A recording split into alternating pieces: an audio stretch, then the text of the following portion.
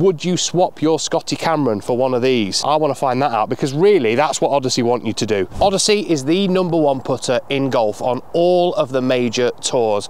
7,400 putters in play this season across all of those tours versus the nearest competitor at just 4,200. So they absolutely dwarf every other putter company in the business. They're #1 in wins, #1 in top 10s, #1 in putters in the bag in majors, and also #1 in the players in the top 10 in the world. And over $73 million have been won by Odyssey putters this year. There's new ones out for 2025. The Ai-One, which was released last year, we were lucky enough to go to Texas and cover that, so you can check out that video on the channel as well.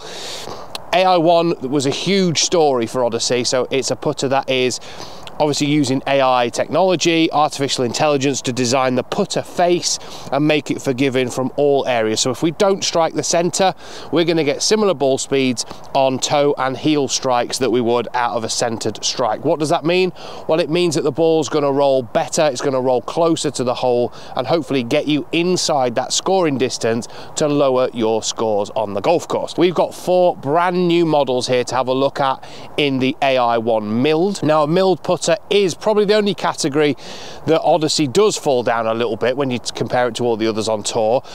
That milled space is generally dominated by Scotty Cameron, really, and it's something that Odyssey, obviously with having the most putters in play, want to kind of take some of that market share away. And obviously Ai-One Milled was their way of doing that. We've still got that same technology in the face here, so we're still going to get that great forgiveness, but also a very different feel with the milled face here, as opposed to the Ai-One with the white hot insert that we're going to have a bit of a look at in another video. But yeah, the milled versions, obviously we've got this fantastic this kind of blue, dark blue kind of color here with the sort of champagne look of the face, and obviously the Odyssey button in the back there as well. So the 4 shapes that we've got to have a look at here are the 1 wide T, we have the Rossie-V T, Ai-One Milled 2-ball T, and finally the ever popular Jailbird Mini T, which is now available in a milled head. We're going to have a few putts with them out here on the golf course today, give you a little bit of a look at what they look like in the playing position, have a bit of a chat about the feel and how these putters perform. But really, as a lover of milled putters, I've been pretty excited in seeing some of the new models. There are some more to come as well, which we will cover in later videos, but I think as an initial release, just in time for Christmas, for all of you that want to buy that new putter in the festive period, these are 4 very, very popular models and ones that lots of you are going to love. Right, let's go hit some putts. So the putter we're going to start with is the 1 wide T. So obviously the #1 being that kind of bladed design, probably the least forgiving of any of these putters, but that wider kind of footprint gives it a bit more stability. We've got the crank hosel in here as well, which will definitely suit the eye of many players who love a milled putter. So this is kind of your, you know, going up against that kind of Scotty Cameron market. This is the shape of putter, as well as the #1 that's already available, that many of you will kind of gravitate towards. And certainly it's the one that I picked up straight away because it's the one that I like the look of the most. So let's have a few putts with it.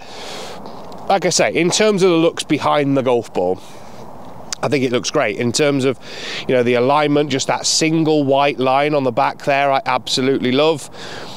The slightly bigger footprint, I think, kind of gives me a little bit more confidence, and I really like that crank hosel. So having that little bit of offset between the shaft and the head is something that I've got used to in many of the putters that I've used throughout the years. So let's hit a few putts and let's see exactly how this putter performs. We know that in comparison to the kind of Ai-One in the kind of white hot face that you get, the feel and the sound is going to be very different. We're anticipating this to feel that little bit firmer and maybe get that little bit more kind of feedback off the strike. So let's hit a few and see how we get on.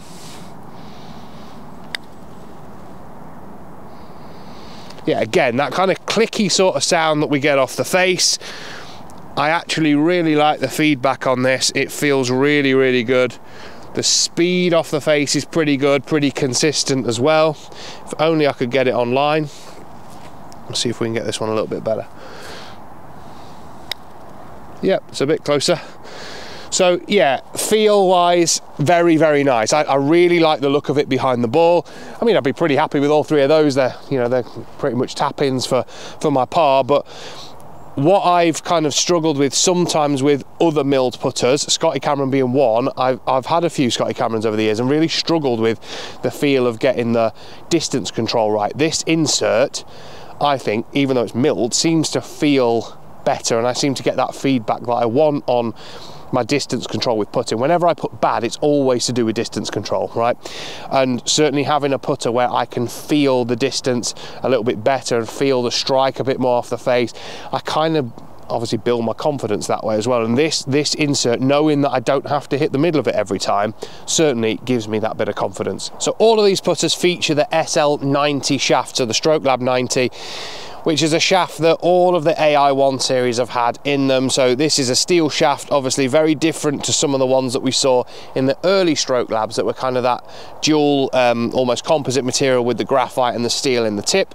It does still have that big brass kind of weight that's in the top of the club there, which we can't see, it's under the grip, but basically it's located just in the top of the shaft here to help counterbalance this putter a little bit, so it adds to that feel that we're getting when we're hitting these putts. So if that weight wasn't in there, the head would feel significantly heavier, obviously, and then that doesn't sort of lend itself very well to good putting strokes. So that little bit of weight up here just helps to balance the putter slightly better, so we get a better feel. So let's hit a few more with this shape. But certainly, I mean, this grip is kind of a more standard size, if you like. Many of you out there will have your big chunky, whether it's a Super Stroke or a wind grip or whatever that you use.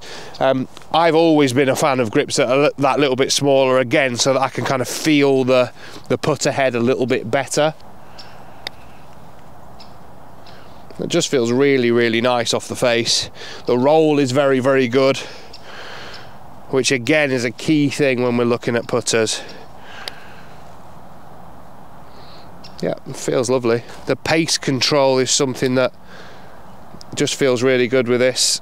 Yeah, I'd be pretty happy again with all three of those. They're pretty much tap-ins. Right, let's move on to some of the more malleted kind of designs that we see here, and probably ones that I wouldn't normally gravitate towards. Let's see how they perform. So the next model we're going to move on to is the Rossie-V T. So Rossie is a model that Odyssey have had out for absolutely years. I remember it as a kid, some of the old putters there with that Rossie shape. This is slightly different with that kind of V-line almost shape on the top of it. We've still got that single sight line and obviously the really nice milled insert. This is a double bend, so a little bit different to what we saw with the crank hosel in the one wide that we saw there. Again, same shaft, same grip, same length, everything the same. So let's hit a few putts and have a bit of a look at how this performs. Now, this isn't a putter I would naturally go for. Obviously the benefits are the stability, right? So we've got a bigger footprint, we've got more stable through the stroke, we've got that double bend being a little bit more kind of straight back, straight through bias as well.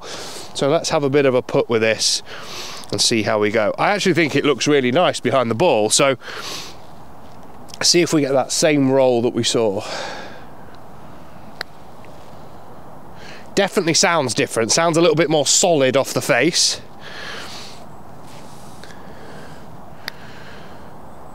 Yep, definite different sound there.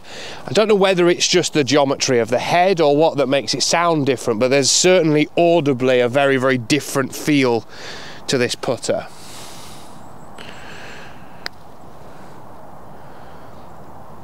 Yeah, again, I mean, nothing wrong with it, but I definitely prefer the previous model that we tried, that more bladed sort of design. I just find it easier to get my stroke going with it, really. And like I say, the sound is very, very different. And like I said to you before, the whole thing about distance control and being able to control how far that putt goes, a lot of that, I think the feel is sound, yeah? So this, to me, doesn't sound as nice as the previous model, the more bladed kind of 1T design that we saw there. Let's just hit a few more with it, because I don't want to dismiss it out of hand straight away, but certainly it's a model and a shape that maybe isn't for me.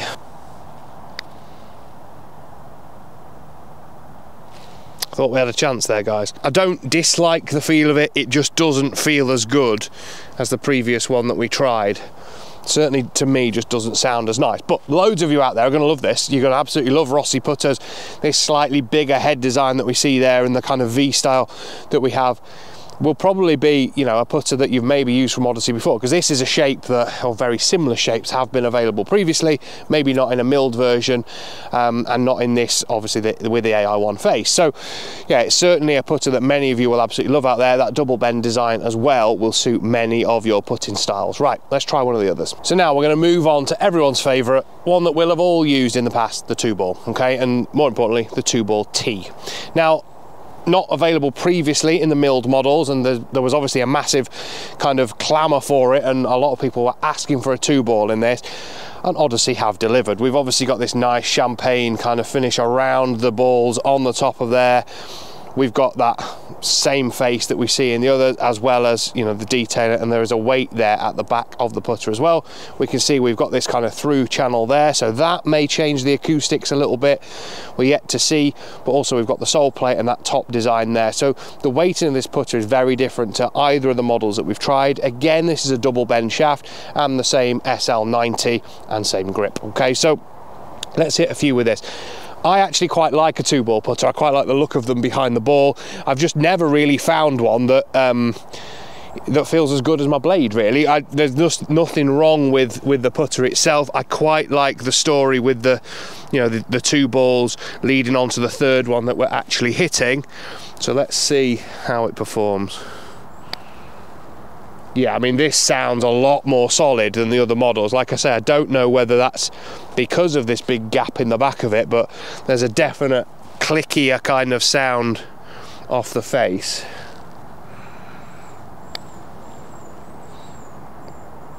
Yeah, again, really good. This feels closer to the first one that I tried, if I'm honest. Have we hold one? Finally. Yeah, feel off the face, very, very good. I like the look of it. It's really stable. The only thing for me that's missing would be some kind of alignment line really on it. That's all I would kind of want, I think. But certainly I prefer this to the Rossie-V that we just tried before.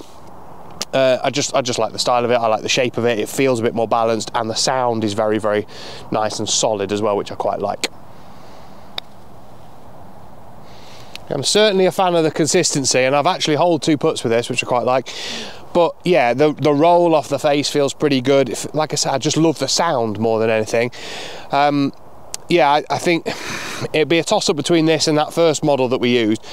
Just purely, I think the blade was just more familiar for me, but this one, like I say, love the feel of it, love the look of it, love the sound of it, and certainly seeing it in this milled model, I think definitely feels better than with the white hot face that we've tried before. Right, we've got one more to try. So the Jailbird has been a very popular model over the last couple of years, notably because Ricky Fowler and Wyndham Clark won in fairly quick succession, and there weren't Odyssey contracted players either. So that prompted, you know, a huge clamour for people online trying to buy the Jailbird putters, the old ones that were out ages ago. And Odyssey thought, do you know what, we're going to bring this out to market. So that came out last season in Ai-One, and now we've got it in the milled as well. So this Jailbird Mini T is now available again with this milled insert, slightly different colorway. So we've got more of a silver against this blue color on here, which many of you will quite like. Again, the double bend shaft and the same grip. So let's see how this compares to the other 3 models we've used. So we do have the kind of 3-dot sight on the top of it there, which again is slightly different to what we've had with the other models.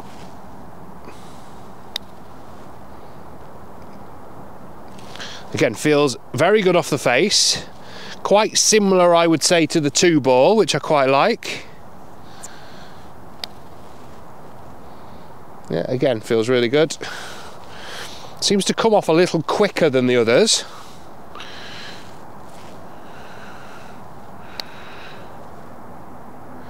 Which is why I've just left one short and right in the middle. But yeah, certainly feels a little different, but quite similar to the 2-ball. I quite like the sort of more clicky sound that we're getting off the face. It does feel quite stable as well. Sat behind the golf ball there, does feel, it kind of fills you with confidence a little bit, which I quite like. Obviously, the more confidence we can have with putting, the better. But yeah, I mean, the looks behind the ball when we sit it in that playing position, I think it looks really, really nice as well. The 3 dots is not something I've really ever used as an alignment aid before, but you know, I don't like it as much as a line, but I don't completely hate it. It's absolutely fine.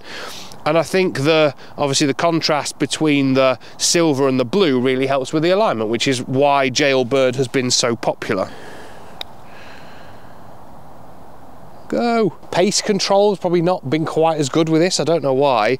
Just feels like it comes off the face quite fast, so I'm almost having to slow my stroke down a bit so that it doesn't just fire off. But obviously that would just take a little bit of getting used to and kind of, you know, just calibrating your stroke a little bit, really. I suppose every time we get out onto the golf course, the greens are different paces, and you know, some of us will play at the same course all the time and not really play many others. But even, you know, particularly now when we're getting into the winter, it's getting a little bit sort of softer underfoot. The greens are maybe slowing down a little bit. You obviously have to adjust your pace a lot when we're out on the golf course. And certainly changing putters is a way of kind of doing that quite quickly, because obviously every putter is going to feel slightly different when we're putting with it, and the pace that it comes off the face is going to be slightly different, you know, and we're going to have to change accordingly to that. And obviously the conditions dictate that sometimes, but also the type of putter that we use does as well. So yeah, I like this, like the look of it, like the feel of it. The only negative I would say is my distance control hasn't been quite as good as it was with both the 2-ball and the 1 wide. Would you swap your Scotty Cameron for one of these? I want to find that out, because really that's what Odyssey want you to do. They want people who've been sort of loyalists to Scotty Cameron to think, do you know what, maybe there's a technological benefit and something that's going to help my performance changing to Ai-One Milled. Let us know what you think, get in the comments. We'd love to hear from you, and keep watching all of our content on the Golfshake YouTube channel to help you play more and play better. See you soon.